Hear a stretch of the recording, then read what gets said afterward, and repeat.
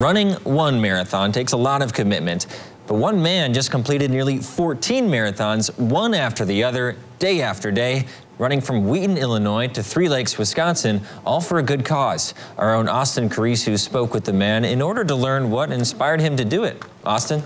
That's right, Dan. Adam Pratt just completed his 12-day journey where he ran 360 miles to raise money for Honeyrock Center for Leadership Development, which is a summer camp for kids and young adults.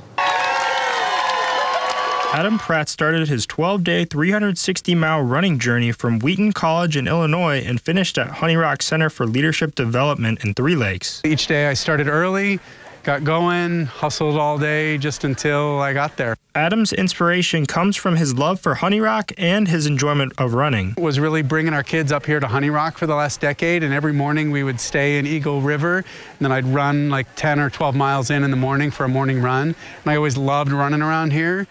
And I thought, what if I ran all the way from Wheaton College campus to the Honeyrock campus? And so I've been thinking about it for a decade and decided it was time.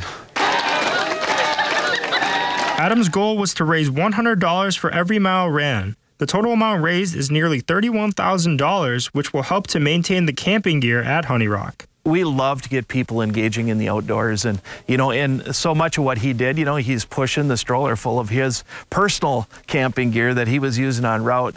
So Adam, he knows personally from being a long distance hiker of kind of the need of good quality gear and understands so deeply kind of what we're about here. Adam says the journey was one that he'll never forget. There was a huge crowd of people here. I was a little overwhelmed in a good way. It's pretty emotional and intense, and just a really warm welcome. I was thrilled. Anyone who would like to donate can visit the story with the link to the fundraiser on our website.